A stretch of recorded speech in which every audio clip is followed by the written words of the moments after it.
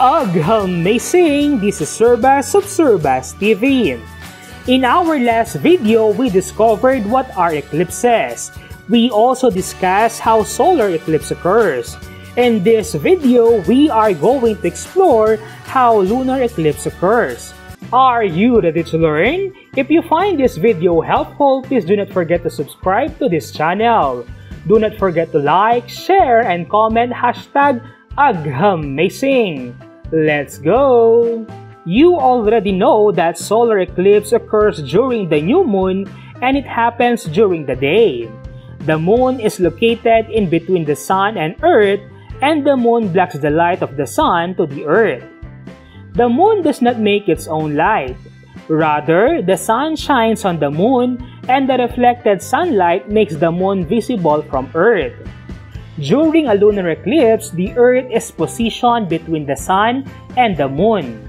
The earth blocks the light coming from the sun to the moon. In this case, the earth's shadow falls on the moon. A lunar eclipse occurs during the full moon and it can be observed during nighttime.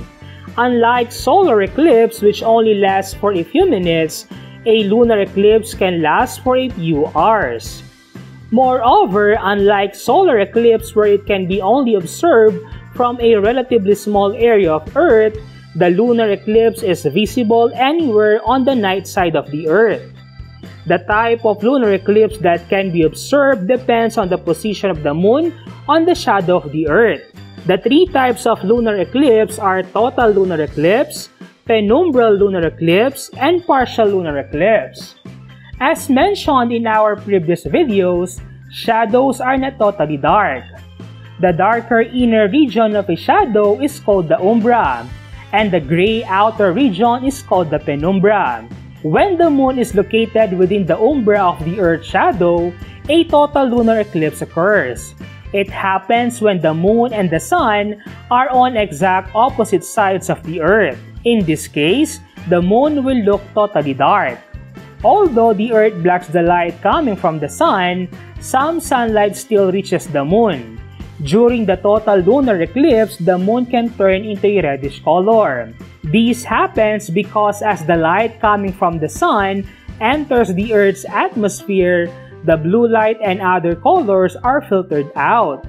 Only the red color enters the atmosphere and refracted on the moon. When the moon travels on the penumbra of the Earth's shadow, a penumbral eclipse happens. This type of eclipse is quite hard to spot, unlike a total eclipse which can turn the entire moon red. Keen observer will see a dark shadowing of the moon's face during penumbral lunar eclipse. On the other hand, when part of the moon is located on the penumbra and another part is located on the umbra of the Earth's shadow, a partial lunar eclipse occurs. Only a part of the Earth's shadow covers the moon. In this case, only a part of the moon appears to be dark, while the rest will be lighter. Unlike a solar eclipse, a lunar eclipse can be observed directly using your naked eye. They are safe to observe without using any special devices. Knowing about eclipses is very important. Using our knowledge about eclipses, we can explain how and why these phenomena occur. We can correct some misconceptions and superstitions about eclipses. By observing the Earth's shadow on the moon during an eclipse, people who lived 100 years ago discovered that the Earth is round. Scientists study eclipses to further understand the Earth, the moon, and the sun. And that ends our discussion about eclipses. See you on our next science lesson. Amazing!